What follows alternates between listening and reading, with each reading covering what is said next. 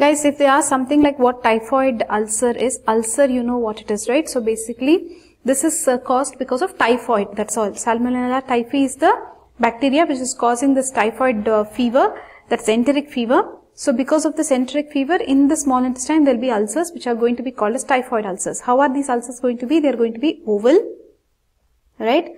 They are going to be oval along the long axis. Remember, oval along the long axis. So if you see that in this diagram, where can you see the oval? Here. So oval along the long axis, right? Something like this. Oval along the long axis. These are the typhoid ulcers. They are oval along the long axis of the small intestine, and they may be, the complication of these can be perforation. So they can cause a perforation. Okay. So you know Salmonella typhi is a gram-negative bacilli, right? So it is a gram-negative bacilli.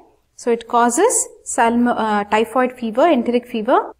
So basically you have to remember it can be a Peyer's patch. You know Peyer's patch, in the ileum you would have seen the Peyer's patch. These are the Peyer's patches.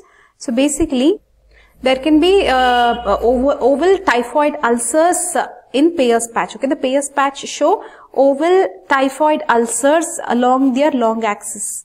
Why? Because Peyer's patch is also lymphoid, and these bacilli are localized in the intestinal lymphoid tissue, okay, and even in the mesenteric lymph nodes, right? They can also be there in the liver, in the gallbladder. If they are there in the liver, they will cause what is called as, in the liver they will cause hemorrhagic lymphadenitis. In the gallbladder they will cause typhoid cholecystitis. So in the Peyer's patch they are causing oval typhoid ulcers, okay, along the long axis of the length of the bowel they will be oval.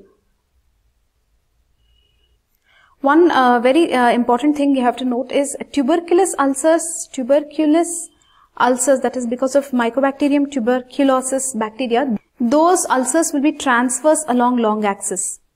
Just pay attention here. Some new point is being added here.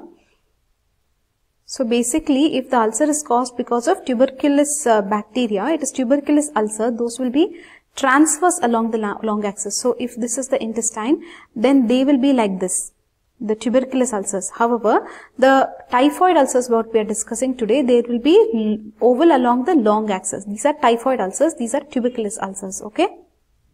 So let's wind up this video. That's all we wanted to cover in this video. So is this clear? Just focus on all the points written here. Okay, so Peyer's patch, small intestine, these are very important words. Lymphoid, the bacilli they concentrate in these lymphoid parts. So we will wind up this video now. See you in the next video. Bye bye.